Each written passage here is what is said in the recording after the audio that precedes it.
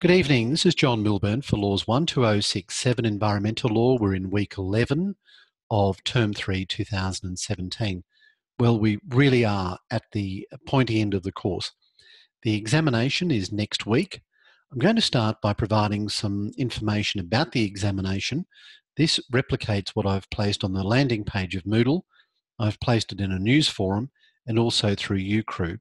However, if you've got connectivity problems, I might add it as a Word document, and that might assist you even further. So let me share the screen, and we'll look at the Moodle page to see what I've uploaded at this stage.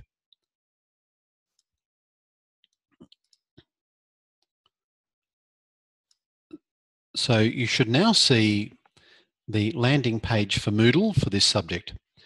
First thing I noticed in the top left-hand corner, only 4 out of 48 responses for have your say. I really would appreciate if you could take a few minutes to upload your responses to have your say. That is very important for me. It's very important for the university. And if you do that, you can go into the draw to win an iPad or a number of Coles Myer vouchers. So please click the button, have your say. So moving down the landing page, under the familiar area where I upload the most recent seminar, by the time for those watching this as a recorded session, this is where you'll find week 11 by the time you get to it. Below that, you will see, hopefully now, the examination content. I'm told that on small screens, it's very difficult to read this, so I will upload it as a Word document as well. And welcome, Justice. I'm glad you joined us. I'm sorry that we had some technical issues there before. So, thanks, John. Thank you, Justice. So here we have the examination content. I'm saying examination, but I don't really mean it. What I really mean is take-home paper. And I must stop calling it an examination because technically it's not. So what's it all about? Well, the first thing is it's worth 50 marks. It is released. I will release it on Friday, the 9th of February, so that's Friday week, at 5 p.m. That's Queensland time. And you are to upload your response within a window of only 3 hours by 8 p.m. Please don't be late because the system will lock you out. And if it locks you out, it means that I can't accept the work. This is a take-home paper with a sting. The sting is you have 3 hours to complete the task and there is no opportunity for late submission. So the usual rule that might apply for an assessment in term, being if you're late by a day, I'll deduct 5%. That doesn't apply for this one. So there's no opportunity for a late penalty of 5%, and you'll receive a mark for 0 if you don't upload by 8 p.m. So ideally, you'd try and upload a little before 8 p.m. If you have technical or other difficulties, send me an email or phone me, and I'll try to deal with it there and then.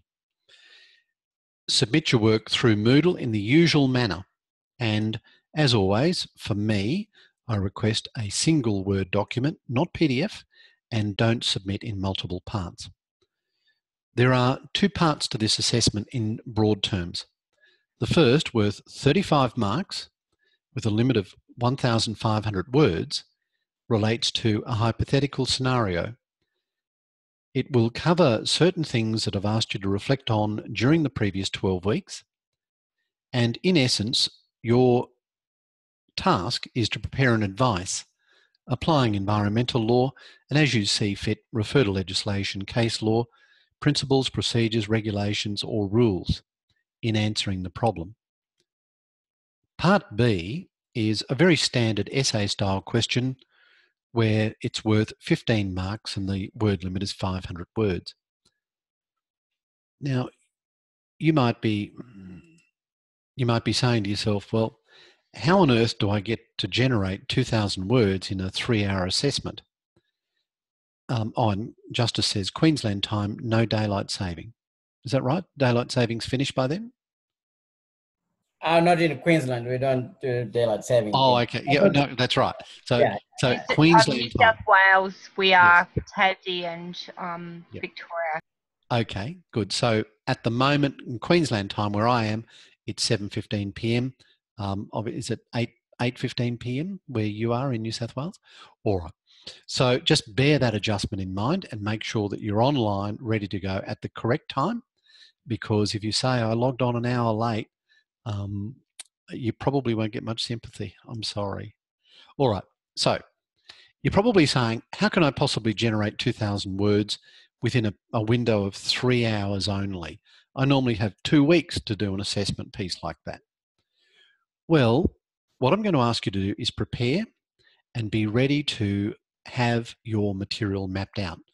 To do that, I'm going to give you some guides as to what this is all about and narrow the target. So you can pre-prepare a lot of your material if you wish. All right, let's share the screen again. Go back to the assessment task that I have set for you. You should see the Moodle page. Please let me know if that's not the case. And you'll see that it's in the 2 parts. We have the time limits with the word count. I'm always flexible on word count.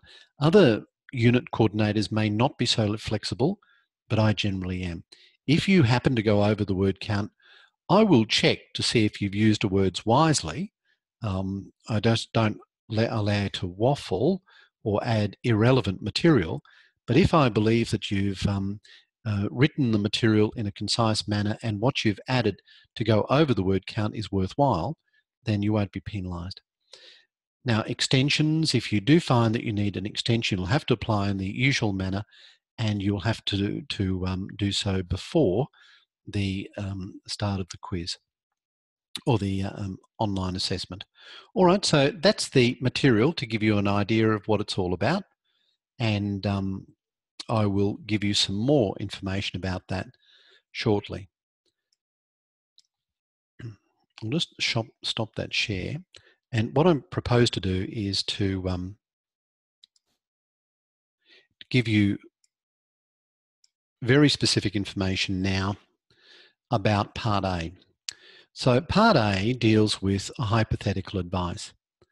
I'll present you with a question in a form that I use quite often, and that is placing you, as it were, in a position where you're required to provide advice. Now, that advice that you give will be to one of 2 types of litigants. The first is a community litigant. The second is a regional counsel. When you think about it, most of the cases, if not all the cases that you've considered, have 3 potential litigants.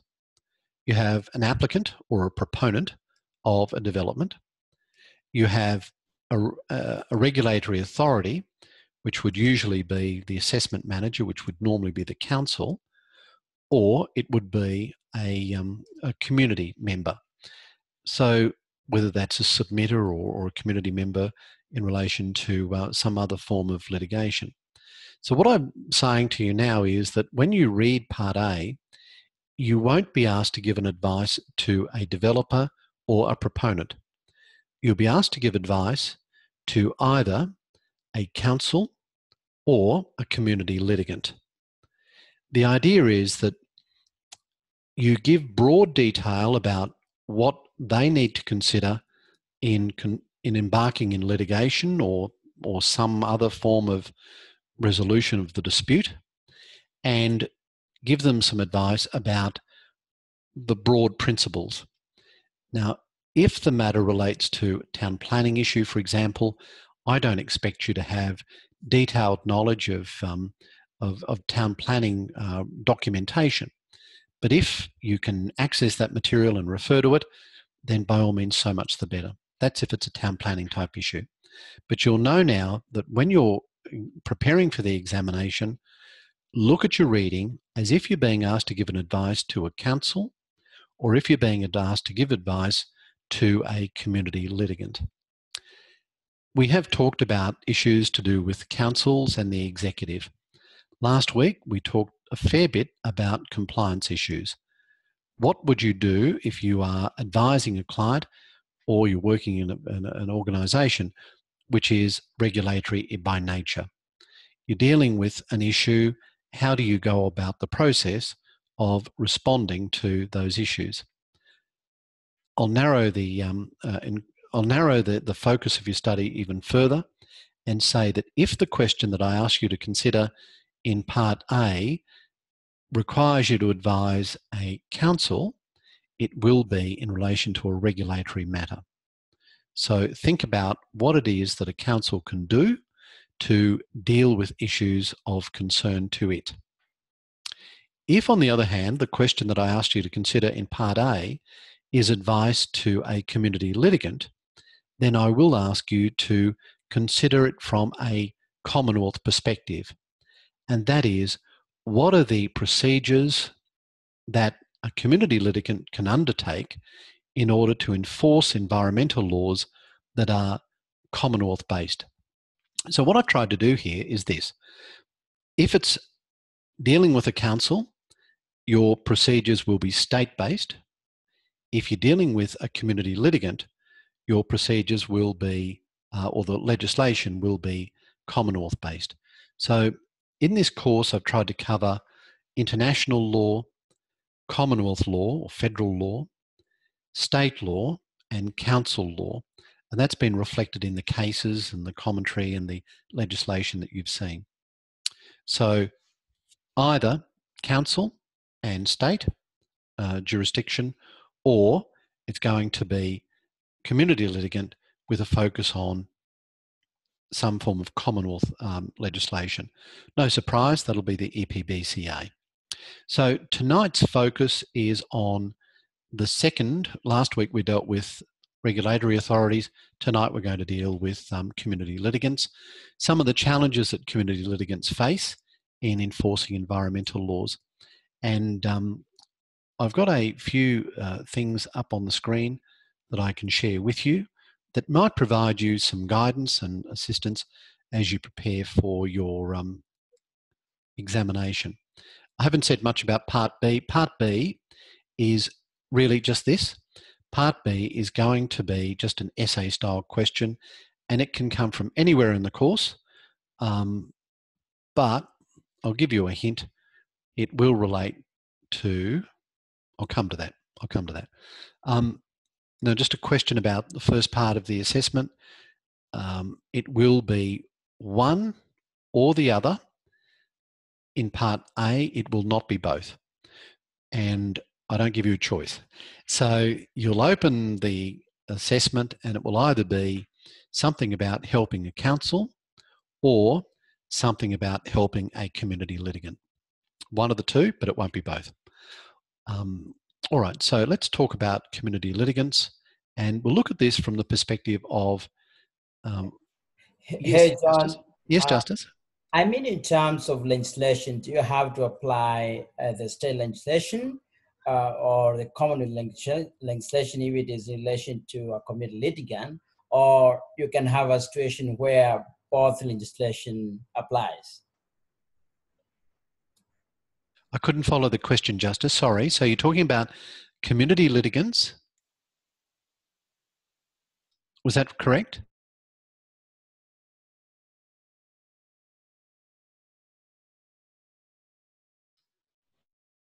Sorry, Justice. I couldn't follow your question. I'm sorry. I think you were asking about community litigants and litigation that apply. Oh, no. Okay. Can you hear me now? Yes, I can. Yes. All right. Okay. I think there was a problem with my headphones. No, the question is whether, in terms of legislation, it has to be Commonwealth or state legislation, or it can be both legislation being able to apply in the case. Oh, it can certainly be both. So, yeah, and I don't want to mislead you with my hints and make them counterproductive. So tonight, for example, when we're talking about community litigants, you'll see that the basic procedure is based on Commonwealth legislation, the EPBCA, but there are state procedures involved, and that necessitates involving state legislation. So don't restrict your answer to just one piece of legislation, but really what I'm trying to say is that the main focus will be either state or federal in terms of the overall impact. I hope that makes sense. In terms of dealing with community litigants, that'll become more apparent when we start to go through what I want to show you, if that's okay. All right, so let's share the screen. Let's have a look at a website that I think is very useful. That is the Environmental Defenders Office website. I have previously shown you the the Community Litigants Handbook, and that is something that is a little out of date, but it is currently under production again. So a lot of good information on the EDO website about community litigants, and that might be a great resource for you as you prepare for your examination. Environmental law of the EDO has a couple of quick reference checklists. So here's a good practical checklist. If you are considering a planning appeal or dealing with issues about planning appeals, that would be a good checklist for you to consider. Likewise, we have a checklist in relation to litigation generally and notices of appeal, etc. These are more in terms of matters that relate to dealing with development applications rather than necessarily enforcement type issues. The Environmental Law Australia is an organisation that provides case studies of environmental litigation and simple explanations of environmental law in Australia. So Environmental Law Australia might be another place where you can consider looking for further information. So the main tool, the most powerful tool that a community litigant would have, I'm not sure if there are links in the material to those websites, but I'll ask you to try and find those. So the Environmental Defenders Office, Queensland, and there are in other states. That'll be dead easy to find, and from there you'll be able to work your way through that website. Now, the most powerful tool for a litigant generally at a preemptive stage is an injunction. Injunction is an order of a court asking for someone to stop doing something or essentially to force someone to do something.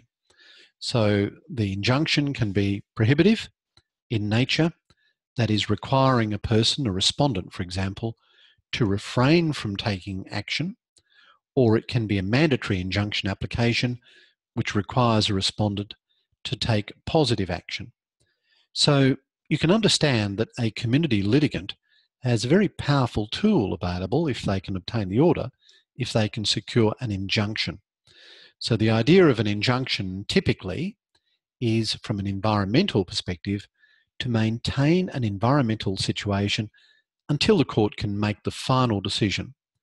The rationale behind seeking an injunction is to say, if we don't stop this now, then there's no point waiting 2 years for a court case, because by then the rainforest will be lost, whatever it might be. So when we talk about an injunction, we are really talking, I suppose another way of categorizing it is it an interlocutory injunction or is it a permanent injunction? An interlocutory injunction is one where we are asking for something to stop until we get to the trial. A permanent injunction is an order of the court saying it can never happen. So largely our focus for an environmental community litigant wanting to take action to enforce some right on behalf of themselves or the general public would be to seek an interlocutory injunction. So how do you go about getting this interlocutory injunction, and what do you have to prove? Well, you need to show that there is an arguable, or if you like, prima facie case to justify granting the injunction, and you must show that there are serious questions to try. The court will not consider granting an injunction unless it is of the view, and it's convinced of the fact, that this is a serious question that needs to be tried. The court will work on this basis. It will consider the balance of convenience. That's the paramount consideration in asserting the relative interests and impacts of the parties. And one of the key issues here is one that we learnt early on, probably week 2 or maybe week 3, the precautionary principle, for example, or principles about environmentally sustainable development.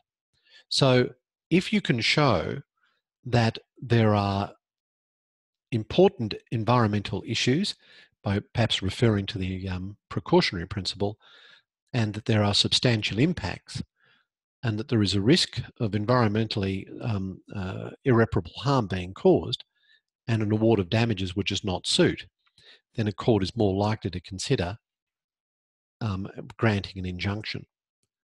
So what legislation and what section of legislation would we consider as a community litigant? Let's share the screen. Well, there's a question about specific performance. Yep. Sorry, John. When you were just talking about that, so you're talking about not just an injunction, you were talking about an interlocutory injunction. Yeah, which is a form of injunction, yes. Right. So, okay, sorry, thank you. Now, Justice asked about specific performance. Specific performance is an order of the court compelling someone to do something in a particular context, usually a contract. So if you sign a contract to buy a property, the seller refuses to sell that property to you, then the appropriate action would be to seek an order for specific performance, which is an order effectively compelling the seller to proceed with the contract. So specific performance looks like an injunction, a mandatory injunction, but it's really contained within that commercial or contractual area. So you would not apply for a specific performance order if you're seeking redress as a community litigant. You'd be thinking injunction. Right, so let's share the screen and we'll go to, hopefully, the correct screen. Can you now see the Commonwealth Consolidated Acts? I've been very naughty here and I've pulled up AustLII. When you're in court or even in an assignment, if you are referring to legislation, you would normally refer to the authorised reports, but AustLII is just fine, and I like it's very easy to use. So here we have Section 475, Injunctions for Contravention of an Act, and you'll see that it says if a person has engaged or engages or proposes to engage in conduct consisting of an act or omission that constitutes an offence, then the minister, an interested person, or a person acting on behalf of an unincorporated organisation may apply to the federal court for an injunction. The injunction can be a prohibitory injunction, which is subsection 2, or it can be a mandatory injunction, which is subsection 4. It can be an interim injunction, and there's reference there to who is an interested person in the context of either an individual or organisation. So that gives the court power to grant the injunction. And subsection 3 provides that if the court grants an injunction restraining a person from engaging in conduct, and in the court's opinion it is desirable to do so, the court may make an order requiring the person to do something, which includes repairing or mitigating damage to the environment. So the order that is available to a community litigant and others, I'm saying community litigant, but you'll read the Act and it says others, including the minister. But I'm looking at this from the perspective of what can a community litigant do, is very wide. And you'll see that there's a very wide meaning to what is meant by an interested person, or an interested person being an organisation. Remember, of course, one great thing about AustLII is the note up reference procedure. I'm sure you all know this, but if you click note up references, and you'll see where the cursor was, you'll see a series of cases that relate to that section. Now, the case that I want to highlight tonight as the example case is the one that you'll see second on the list, and that is Booth and Bosworth. That was in a number of parts. We're going to start with the first part of the case, which was in 2000 in the Federal Court of Australia, which the citation is 2000 FCA 1878, and you'll see the decision was handed down in the Federal Court on the 13th of December 2000.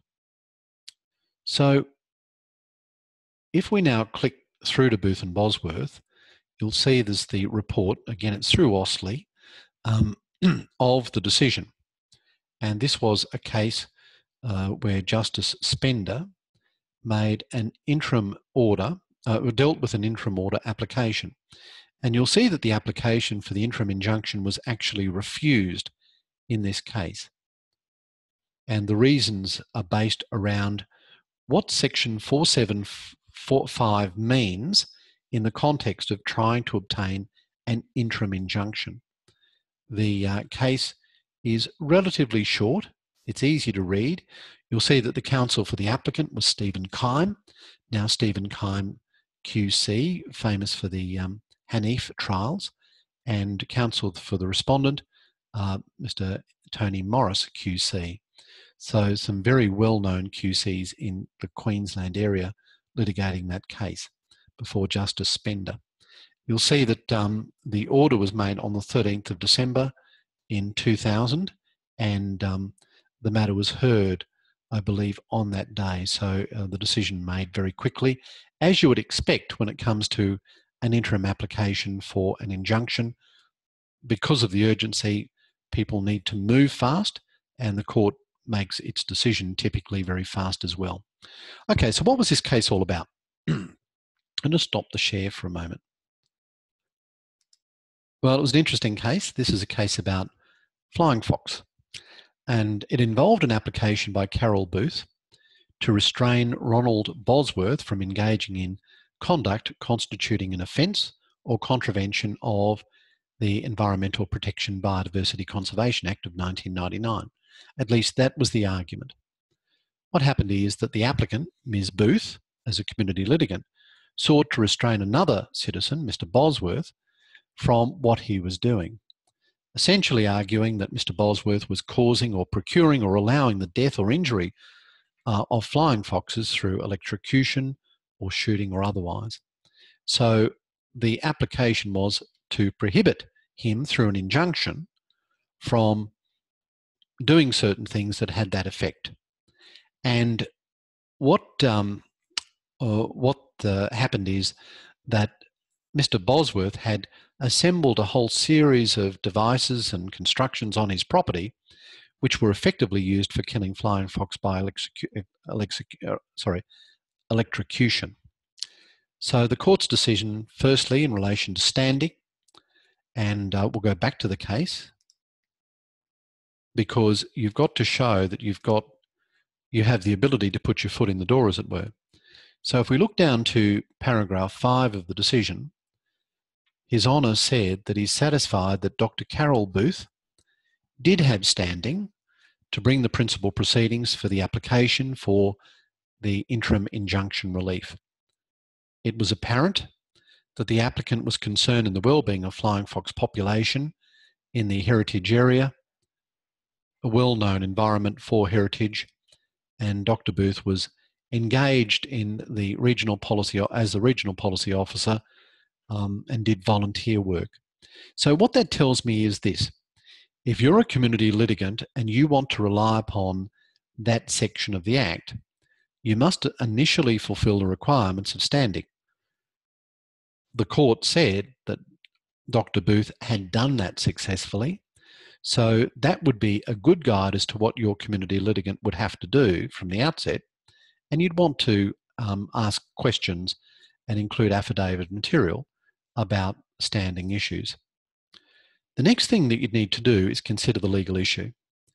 In order to successfully apply for an injunction, as I mentioned, a party must show good prospects of success as to the substantive matter before the court.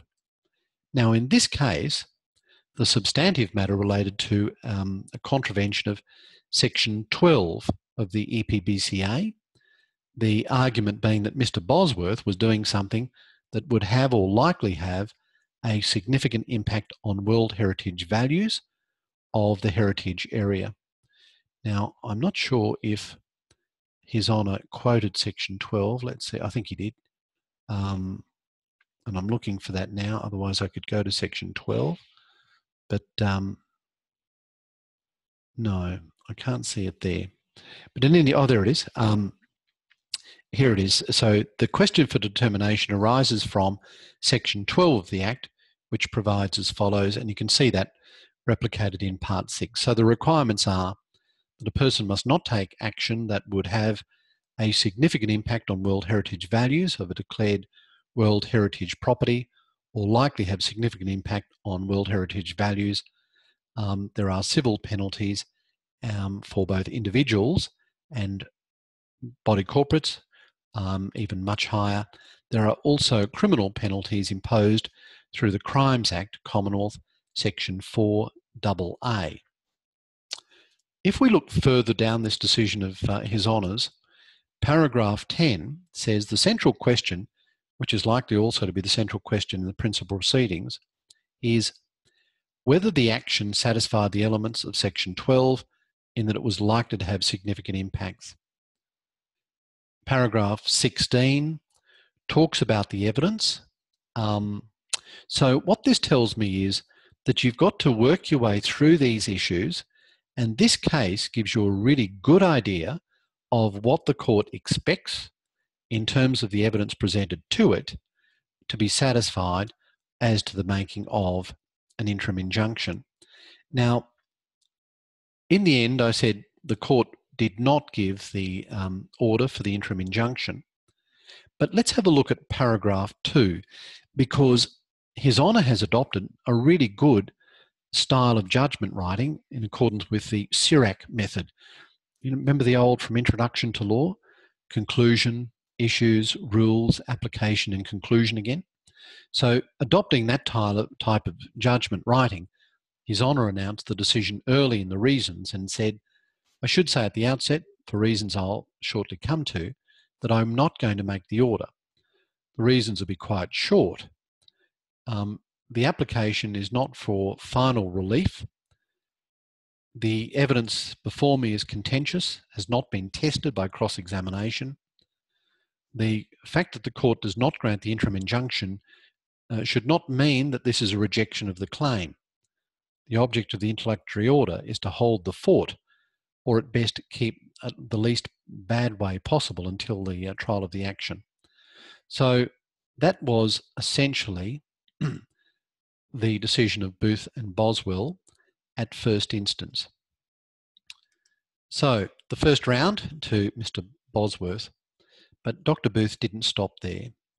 As we had anticipated, the matter did go to final trial, and that was reported in a later decision, which is 2001 FCA 1453.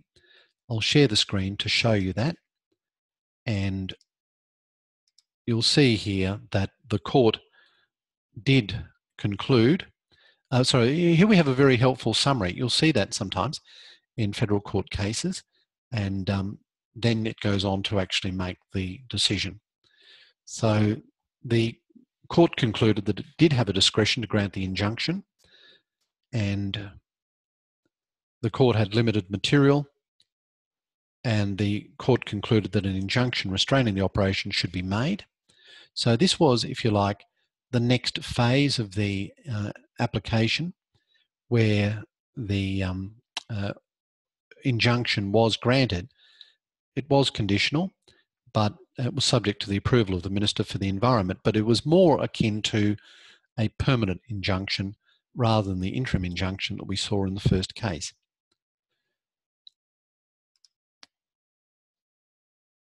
What we have here is the actual documentation filed in the case, and this gives you an idea of what it was all about. So when you're applying for an injunction, you set out the details of the claim for relief, and that is the application, which was signed by a lawyer. That application was supplemented by a statement of claim, and those of you that have done civil procedure probably think we would normally expect a claim and statement of claim, but this was an application with statement of claim. And that is the statement of claim that was filed. It was in fact an amended statement of claim in this matter, signed again by the solicitor. So what happens is, in the statement of claim, you plead the basic elements of the case and outline the overall arguments. Outline the basic facts that are relevant to the case. There we have the amended defence, which was filed on behalf of the respondent or the defendant, Mr. Bosworth, and that was followed by the reply. And I know I'm moving through this fairly quickly, but it just gives you an idea of the documents. Then we have the outline of submissions.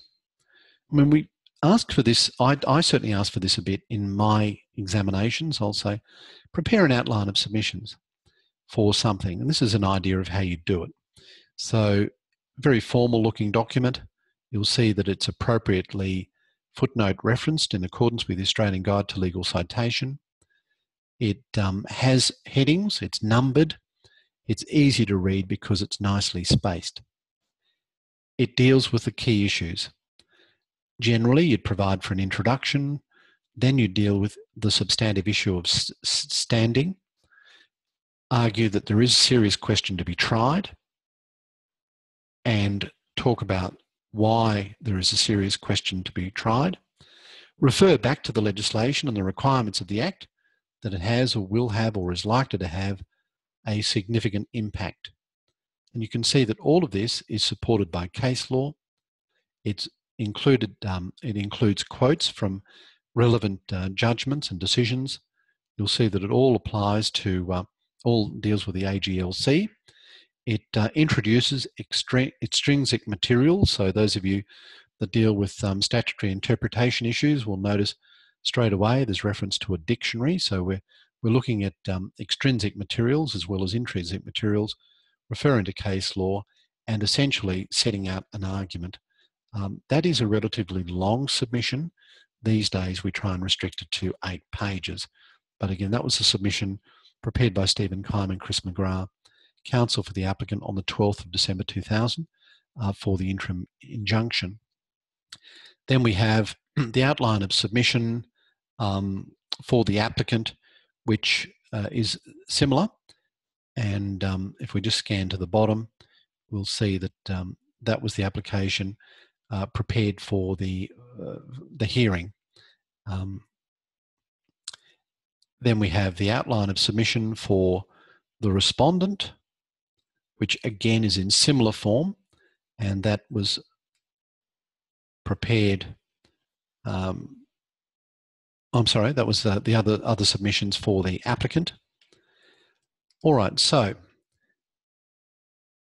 you'll see that the next thing I want to talk about is actually going to court. I'll just stop the screen share. Just as a footnote to that decision of Booth and Bosworth, about 3 years later, one of the farmers applied to the federal court to have the injunction removed.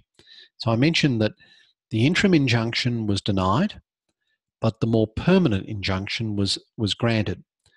That sat comfortably for 3 years until one of the farmers decided to go to the federal court and ask for that injunction to be removed. The matter went before Justice Kiefel, as Her Honour was then in the federal court, now of course Chief Justice, and Her Honour said in 2004 that there was no basis for a new trial. There was nothing new that was brought to her attention, to Her Honour's attention in the matter, and any alleged application of the EPBC Act was a matter that could have been raised in the proceedings initially, and they won't bring further proceedings. So what the farmers tried to do was sort of attack it from a different angle with a different argument, and essentially that was hosed down, saying, well, you could have raised that type of argument initially, and we call that an Anshun estoppel, for those of you that have done evidence. And I've had a request to upload these documents on Moodle, and I'll certainly do that. I wasn't sure if I already had, but I will do that. And if I forget, please remind me. So that's all very good, and that's an overview of the process of what a community litigant might do if they're applying for an injunction and following through in the federal court. But what if they're going to the Planning and Environment Court? What if anyone's going to the Planning and Environment Court? So I'm really making a segue now, and I'm away from the federal jurisdiction. I'm back to the state jurisdiction, and I'm talking more generally about someone going to the Planning and Environment Court, because I want to go through the process with you briefly, whether you're acting for a developer or a council or a submitter, a community litigant. So let's share the screen. We'll look at an overview document, and you'll see there the Queensland Court's webpage about going to the Planning and Environment Court. Read the material about alternative dispute resolution and other things like representing yourself. So the ADR page provides an overview of the ADR process, particularly in relation to the ADR registrar's role and some case management conferences. And you can even look online for the ADR Register's online calendar to see when the ADR Register is available to undertake a conference or a meeting. But it's very important that you understand that there are practice directions that apply in relation to Planning and Environment Court matters. So if you're involved in any form of P&E Environment Court matters, you've got to be aware of the existence of practice directions and be prepared to follow those directions. I'm just going to bring three to your attention. The first is Practice Direction number 2 of 2014, and that deals with case management procedures. And this repealed the previous practice direction from 2011. So this practice direction basically sets out what you need to do in applying for a directions order, dealing with what's in the directions order, the early referral to ADR registrar, and appearances and procedures after the ADR registrar.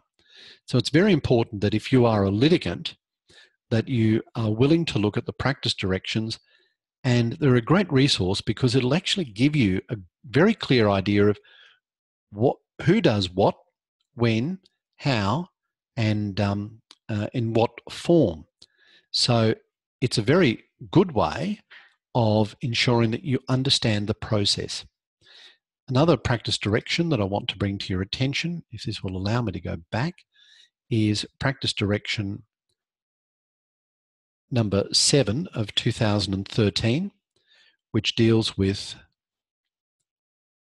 the issue of ADR, and that is early resolution of determination of infrastructure charges is important, but probably more important in general terms is practice direction number 8 of 2014, which deals with the power of the ADR registrar to make orders and issue directions. I'm just going to stop sharing the screen. Okay, so we've covered a lot tonight. Let me see if I can give you a few more hints in terms of the overall assessment, maybe even give you some hints as to what might be included in that essay style question. All right, so thank you very much. I hope my internet hasn't been too poor tonight. There's been a few connectivity problems, but thank you, Kim and Justice, for staying with the process. So before we wrap up, do you have any questions, comments? There's a request to upload documents on Moodle, so I'll highlight that now. All good? All right. Well, thanks very much for attending live. Those of you watching the recorded session, all the best. Yes, Kim, did you want to ask a question? Yeah, it was just in relation to what we were talking about before, in regard to Moodle. So, yeah, if you were saying the Moodle site is not what I was seeing originally with your screen share is not what I see, and I know you said about a wide screen. There must be some process that we can actually, because I know I've had a lot of problems since I've returned to study, and since it's gone over to Chrome, Google Chrome, there seems to be some incompatibility with like I can't get this on my phone anymore from my emails and things like that. So I'm All just right. wondering, you know, I surely can't be the only person that's had this No. problem. And it's like, yeah, it's really difficult because the university, they're closed down over the Christmas, which made it worse, and there's still people on leave. So I'm assuming that it's just a process that we're just going to have to deal with until it can be corrected or waived. Have you made contact with TASAC at the university? The technology. Yeah, So, I did early prior to Christmas because there was already issues ever since we joined this third semester. But again, it's not overly helpful, and people go on leave, and you get a reference number, but you don't actually get resolutions very promptly, and it's usually too late. But and look, I understand that, but yeah, it's a little bit difficult.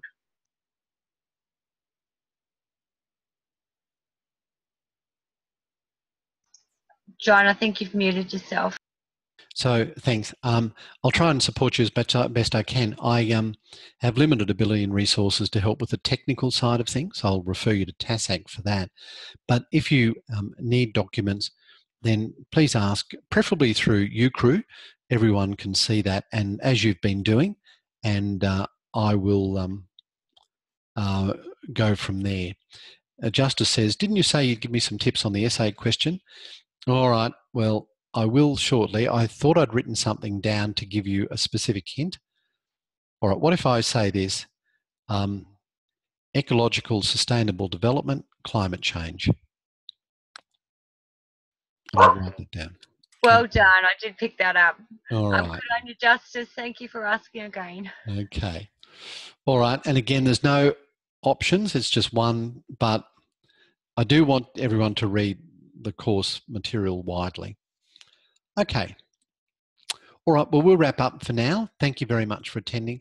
We'll continue discussions in UCrew, and we will see you next week. All the best. Bye then. Thanks, John. John.